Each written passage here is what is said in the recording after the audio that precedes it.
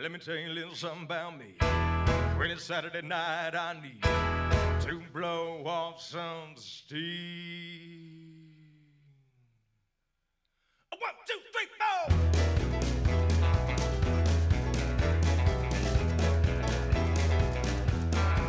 Well, I've been rolling in since the clock in Monday morning. From the end of the week, I'm about to blow. Breeze walking through the honky tonk like a pack of wolves now. Order of around the drops and it's away we go. Hello, ladies and gentlemen. This is Equipment Talk, and it's from IRAY. So we have a guest here today, special guest, and his name is Russell. Russell, again, my name is Colonel Ray Henry, and we are going to have a little talk on somewhat of programming. So again, Russell, you your background, you come from the where'd you originate from? Well, I'm originally from Aberdeen, South Dakota. I guess I have done a lot of government kind of specific programming applications, utilities.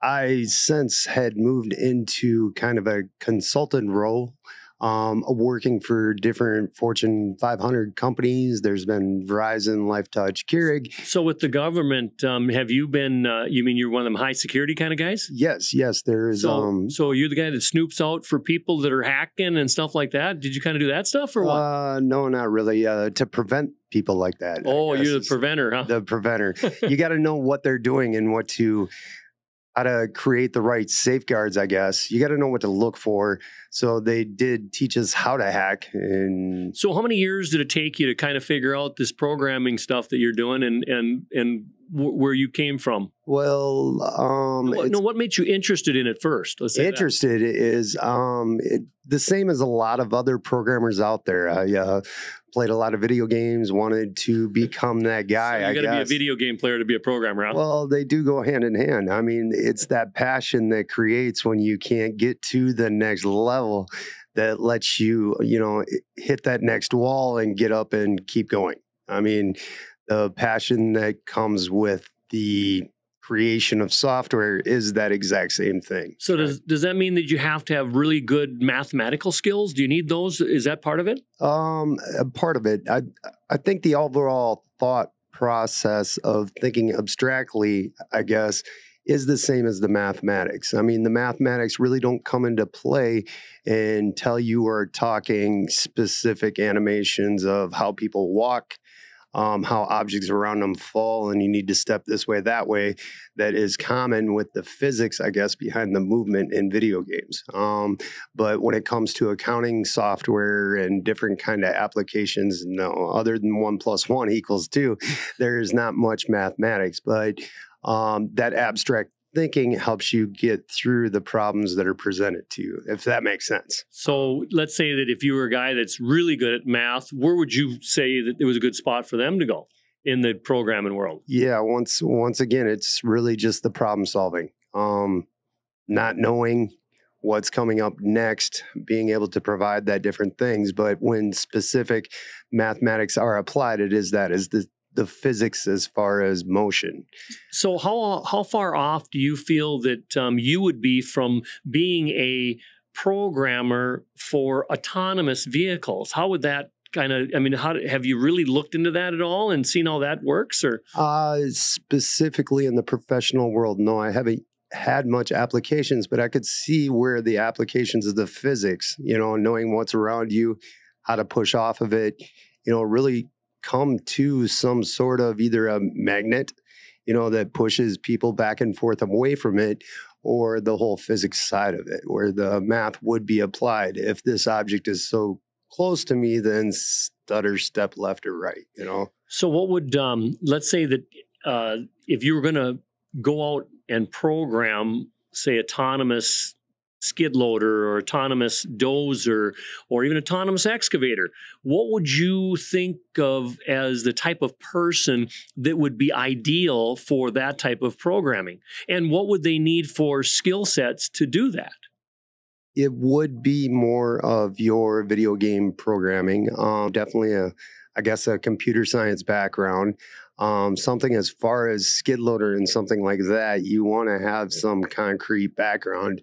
I don't think their first project out of college should be let's program this thing that could possibly run over my house, I guess. So, I mean, that would definitely be a bad thing. But it would be more of the physics side of thing and motion that I would be looking for. I wouldn't be specifically, oh, I worked for QuickBooks, I know how to run your accounting system. Well, maybe you're not well suited enough to run over my house or push dirt or whatever you'd like to do with the automation of that. Because the liability that comes behind it, there should be some concrete application of the physics side of it, I guess. So if you're saying that they should probably, when they come out of high school or graduate school or something of that nature with the program, and they should probably look at drones or something, programming them up. Something that has had applied motion. Maybe mechanical engineering. Maybe that's what you're looking for. Yeah. So, I mean, well, what would be a good example of mechanical engineering? Anything with a motor that can do a request, I guess. I mean, so like start up, shut down. Yep.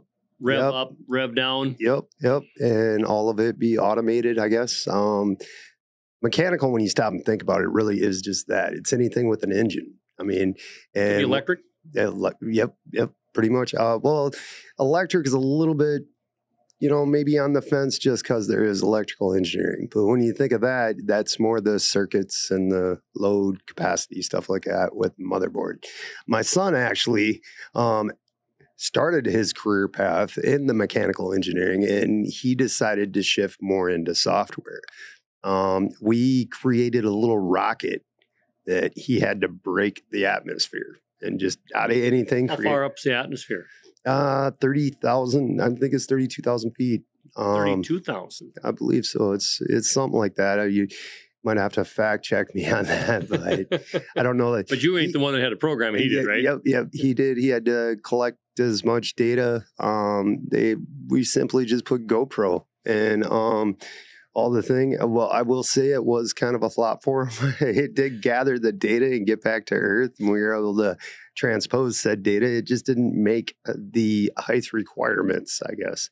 It only went up like 20,000 feet or something? It was something like that. Now, did you have a barometric pressure meter on it, electronic? We did. There was something that judged pressure, because pressure definitely becomes a problem.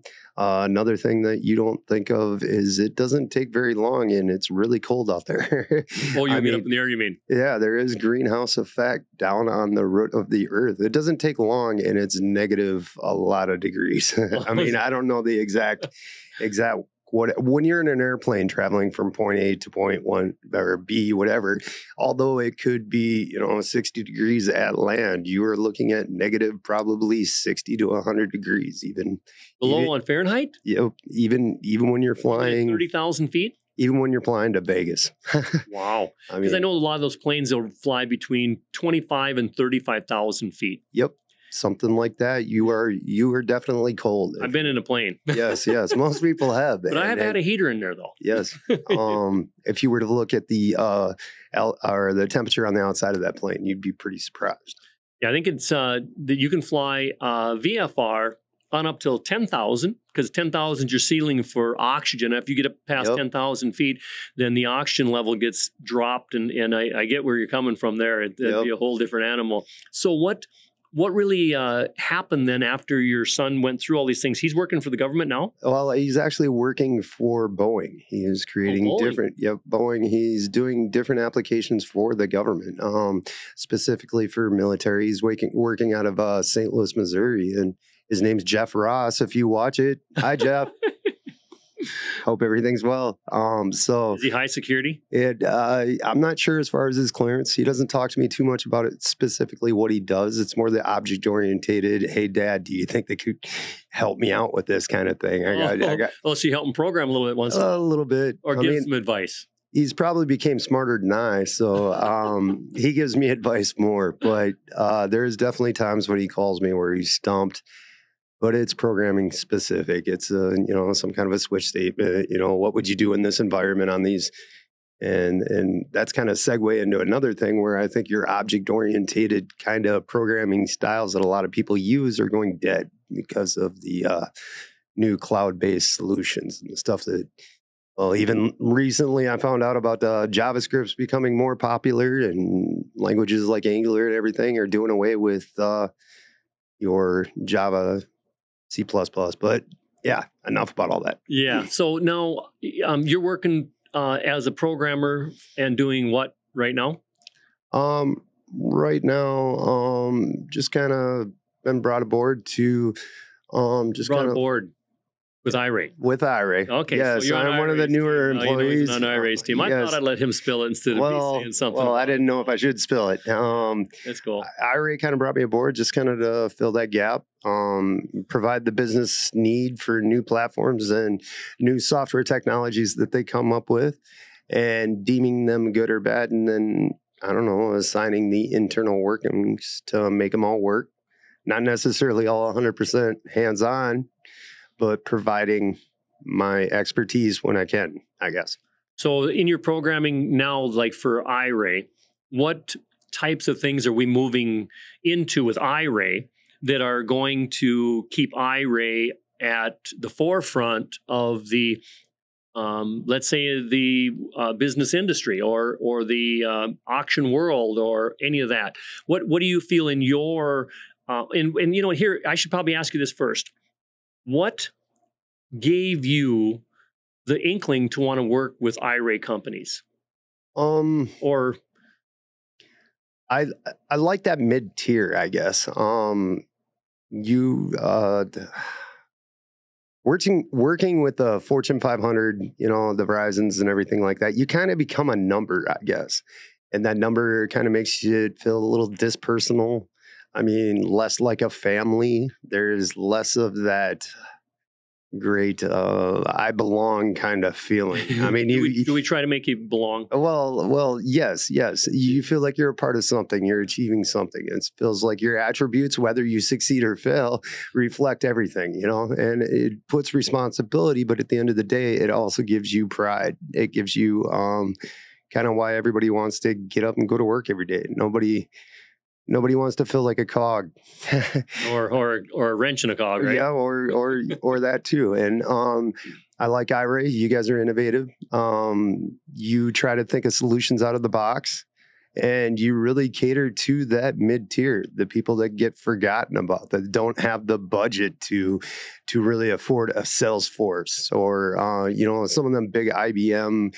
You know, you got to be a Fortune 500 company to implement it. But why? I mean, there's software solutions for everybody.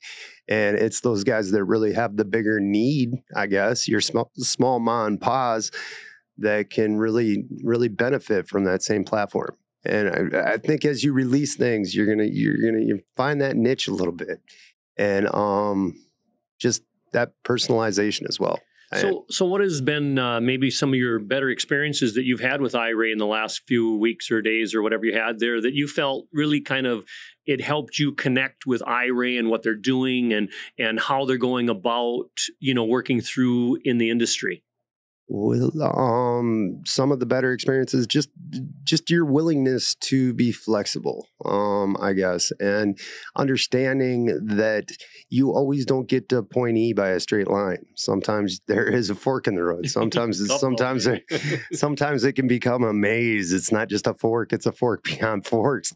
And sometimes you got to backpedal and realize you made the wrong decision, or you know, we should have went there and we wouldn't have went there. I mean, it's all part of research and development. Yeah, point A to point B isn't always a straight line. You need that flexibility and understanding in order to produce a quality good as well. Even Albert Einstein, I bet you it took him a while to come up with that E equals MC squared. He probably had an E cubed, you know, it don't make no sense. And he's like, oh no, that didn't work. Let's go back to the drawing board. Yeah. But yeah. And you guys have been flexible to that and understanding and stuff like that. But at the end of the day, you just get a better, more solid quality product. So props to IRAY on that one. So what do you think that is going to really bring IRAY to the forefront of the auction industry that they're in? A good customer base, still getting out there, shaking hands and being, you know, caring about the customer, I guess, is first. I mean, it's still cool the way that you guys even just get on the phone and call through that client list, make sure, hey, how's your day going? Do you guys have needs? I mean, not losing that personability. Yeah, personability. And that speaks volumes, at least to me, especially since I've seen the Fortune 500 side of things, I guess. I'm not going to keep bashing on companies, but that's not right either. But that personability, you guys haven't lost. You guys have grown. You went through a more online presence as far as your auctions go, and stuff like that. It's bringing a bigger customer base. But at the end of the day, you guys have put people closer to those locations. You're still out there shaking the hands, being like, hey, maybe our needs don't suit you, but just give us a chance, And even just that, hey, maybe we're not the right fit for you per se, you're going to direct them in the right way to go. Even when it's shifting business elsewhere, that says a lot as a company. And you guys are finding a way to build that into a software model. I don't know how much I can say about that one either, but if stars align, I mean, it's going to make you more productive with the hire. And even with us now, that people can actually take their own photos. They can get there's drop downs for equipment, so they can actually go on our fleet management right on our webpage and load up their own equipment. We've tried to make it so that people have it to their convenience. So we're not actually going there and saying, hey, I'm taking your time now. You're going to have to take off work to do this. Instead, when you get a rain day or something to that nature, you can go out and take them photos, take the time that you have at that time, and we don't take your time. And I think that, bringing you on as a programmer and or IT, that is, it's kind of a main focus for us, is to help our customers to be more efficient, number one, but not only that, to take that technology that you have and we bring it to what we have. And we try to, kind of pull it all together and mesh it together so that, we don't take that personability away. We don't lose the credibility of not only respect, but also the highest effort that we have to not only market a piece, but to get the best price for both our buyers and sellers so that they can come together and, and have a good product for the money. It doesn't matter if it needs repairs, doesn't matter if it has this or that, as long as we're disclosing what it is and what it isn't. And it really, you kind of just hit the nail on the head right there. By virtualizing it, there's time and resources that can be summed up by the online platform that necessarily hasn't been put out there by any other one. But you guys will still help them with the title handoffs. You still provide those personable services that can get lost.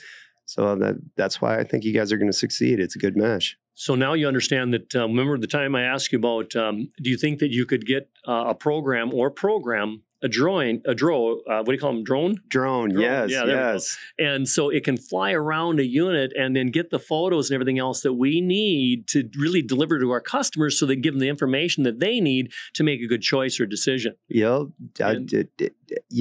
thought you threw a curveball out there, but I think I found a solution. There is a drone out there that, if delivered to a client, could do exactly what you're saying. Wow. And it'd probably be a lot of fun for us programmers too, trying to figure out exactly how to play with these coordinates to make it work perfectly. But yeah, that would be another thing that you would probably be first to the market with. It's that kind of innovative thinking. Who's going to stop us? Because everybody thinks there's a barrier. But you try to step above those barriers, and I give a lot of props to IRAY for that. And the software suite that they plan to put out to people, even the use of your platform and the way you've taken it and streamlined. COVID put a lot of barriers with the in-person kind of side of the auction business, and you guys also did a good job of streamlining that. Their auctions are held once a month. Anybody that's out there can just log in and start bidding on something if they want it. Or they could even load stuff up and have us approve it and put it on. They can even sell it. They can be in. Let me think of a town. They could be in New York. They could be in New York. They could be in New York, and we could sell it right here in Minnesota. Isn't that something? And they would be satisfied if they did. Yeah. I mean, you guys give a good service, that's for sure. So, we have a government contract right now with the state of Minnesota. And it's a specialty contract selling their heavy equipment and so on and so forth. And the one thing that we found that, that contract COVID hit at the same time. And but we had to do is we had to give them more attention than what we really had to, but we knew we had to. And what I mean by that is that we had to give them training. We had to give them, a good understanding of why we're training you that way and why we need this information. Yep. We had to get programs done so that way that they could actually utilize them and make them, usable for them, and not only for them, that it would come back to the public, because they're kind of the public eye, right? Right. I mean, that's who they're selling for, is the public, because the public owns it. They don't own it. Right. And they had to make good choices. So, and by the way, they were really good at beating us up on price too. Yeah. But at the same time, I was very surprised that, a lot of these guys, I thought, they're not going to catch on that easy or that quick, because, they're in their 50s and in that era, and not to say that they're slower in that era, but the technical piece of it. But, I do have to hand it to the other programmers that I've had on and that do have on, that have made it easy. They made it simple. And that's what I like to see with programming, is easy and simple. I mean, because when you can do that, you can actually make it fun, and we can keep the fun in it, Especially when they see that price tag or whatever they're getting at the end of it. I mean, and you guys have done a good job with the usability being pretty easier to use than most social networking platforms.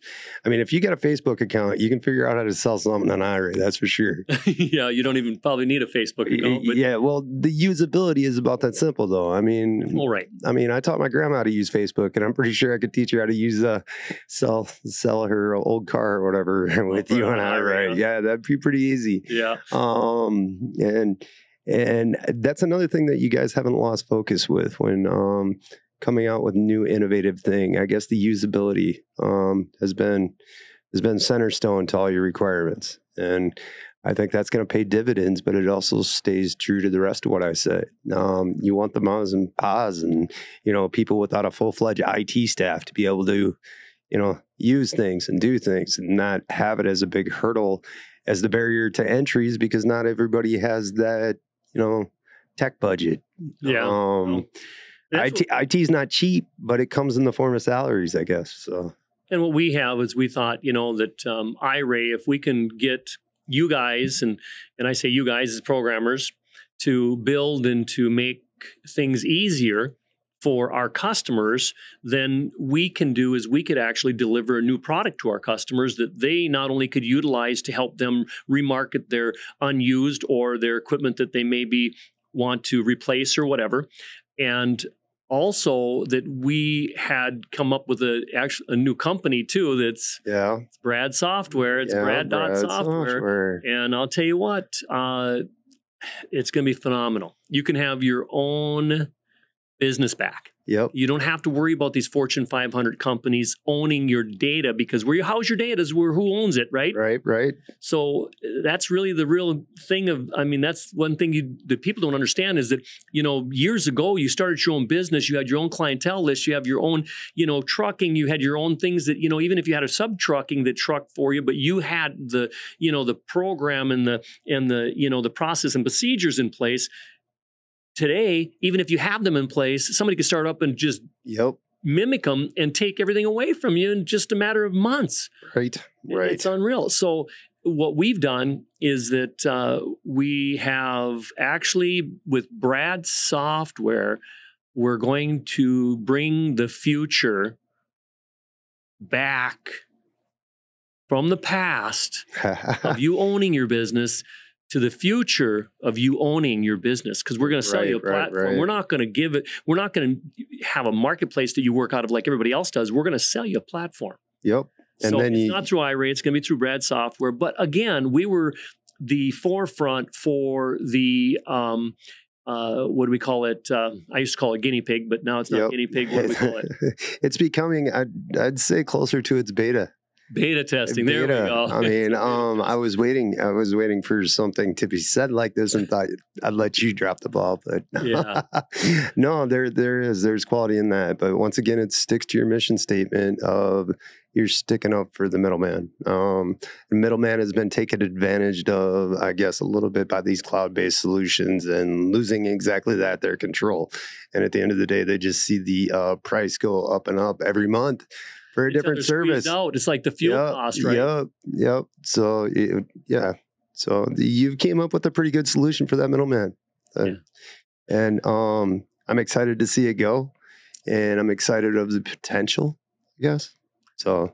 Well, and like I said, we have a great team of programmers, and with that being said, that you guys have worked many different solutions to help us to come to the product that we're going to have and use.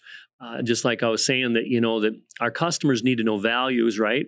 And the only way they're going to get that is that we can take similar values that are out there and bring them into a one user place. Yep. Right now, a lot of people Google it, right? Right. Well, there's a lot of variables in there that aren't taken out when you Google something, right? Right. So when you're building something for, let's say, IRAY or for Brad software, you're going to take it down to the particulars that are within the realm of what they're looking at, right? Right. There is a lot of different solutions that need to be approached, but we got to think of them as a most holistic, genuine piece of software, I guess. And there is quality, even if it takes another minute or two. And I've tried to do that, design it, and so have the rest programmers. We try to think of it all. It's hard to think of all of it, but we try to come up with the most comprehensive, user-friendly piece of software we can provide. Yeah, and I know that with even Brad software, that the AI system is come into place, and using an AI system, it's really been unique in my book, because that you can do it one time, you don't have to do it right. 3, 4, 5 times. We know what steps you took to get there. We're going to shortcut these steps for you next time, because it's a repetitive thing, right? And then we can achieve point A to point B, even with the forks in the road, if the outcome's always the same. That's a lot of what my thought, I guess, is behind some of the AI summed up.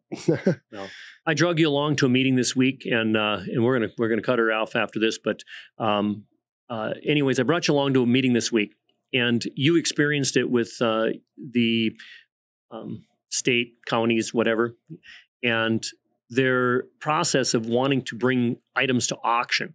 What experience did you have from that really made you feel like these guys need you? Yep.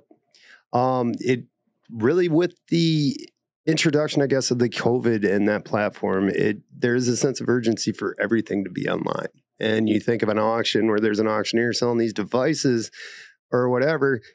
We have done a good job of streamlining that. We have an online kind of platform. People can bid whatever, and there's a need to it all the way back to the state level. Since COVID and everything, they don't have the platform to house these kind of things, but they still have a need for the online marketplace, especially their offices in this billion-dollar building.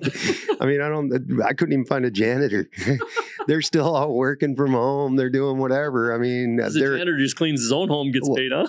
I saw this show on TV once called Zombieland. Oh, I mean, and it kind of reminded me of the same thing. That's right. Yeah, apocalypse is coming, man. I wanted to come out there with a pitchfork and an AK-47. Really, make sure maybe not on state grounds, right? I can't even have a cigarette, let alone an AK-47. But no, and that's the need for the online marketplace, and where I think you've really stood up and gave them the platform. And really, when we left that meeting, I think IRAY was number one. I mean, that's just my personal opinion.